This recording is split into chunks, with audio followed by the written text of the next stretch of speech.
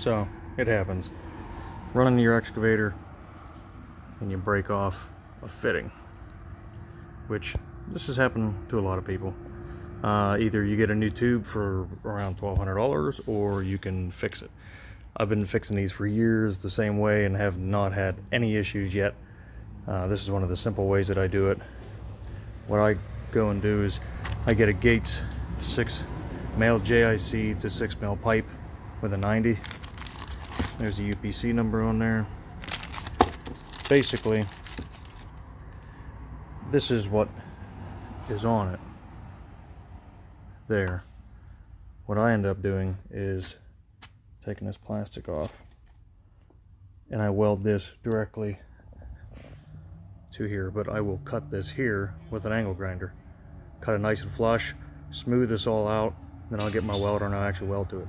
But first, I always remove the rod from the tube because I don't want any of these grinding segments getting down in there and causing a problem, scoring up the cylinder or anything. If you don't have the tool for this, a standard pipe wrench will work. Just make sure you're only on the cap and not the tube when you're doing this. I already have mine loose.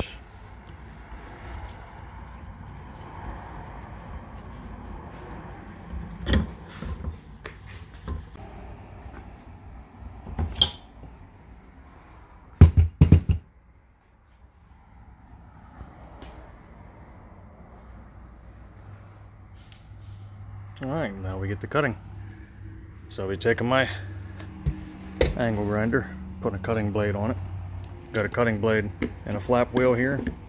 Flap wheels will smooth everything out and get a nice clean surface so I can weld to it here. So here we go.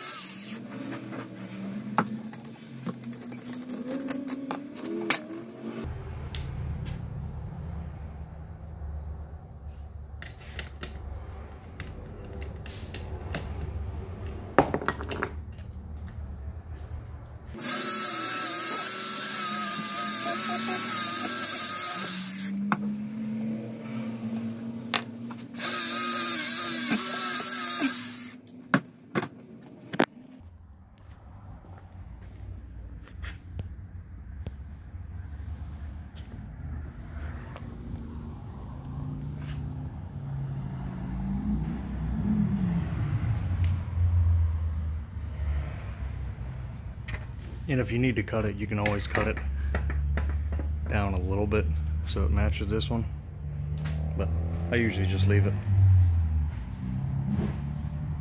One thing I forgot to mention about is ground clamp for your welder. Usually all I'll do is I'll take a flap disc right at the top here,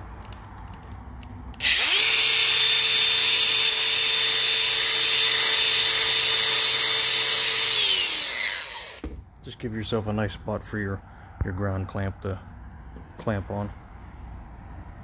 Today we're going to be using the Power MIG 210 MIG set up with 0.035 wire.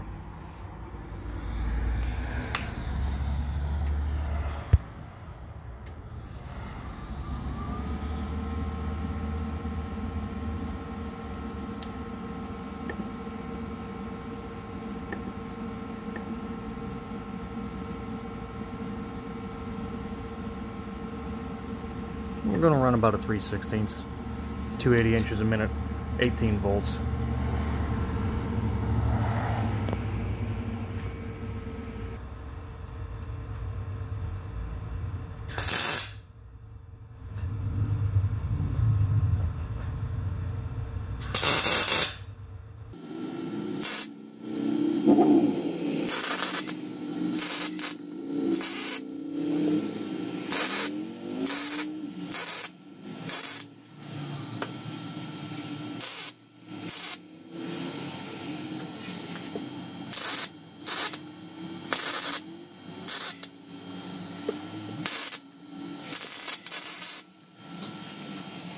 Then to make sure everything's all cleaned out after we got it done welded, we're gonna make sure it's all clean, which you're gonna have a bunch of stuff way down in there.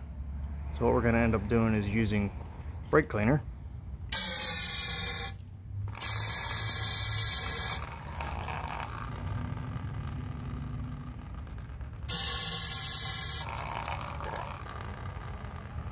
And making sure this is all clean.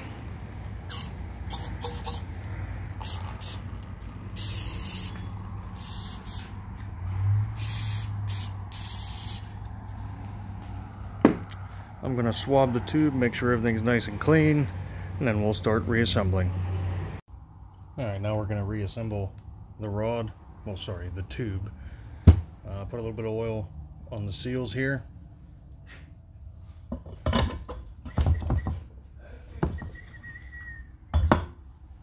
Right into place like that, and we'll screw the cap on.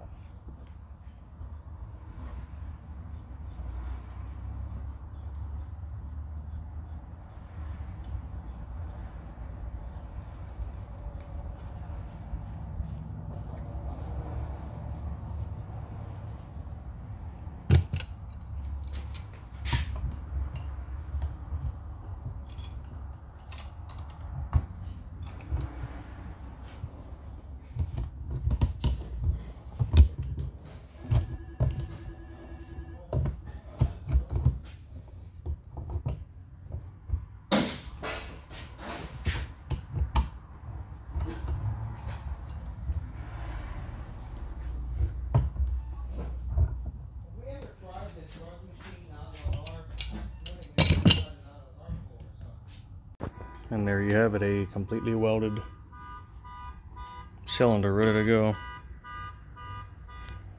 I'll just paint that and paint that down there so it doesn't rust. Slap it on a machine and good to go for about 14 bucks.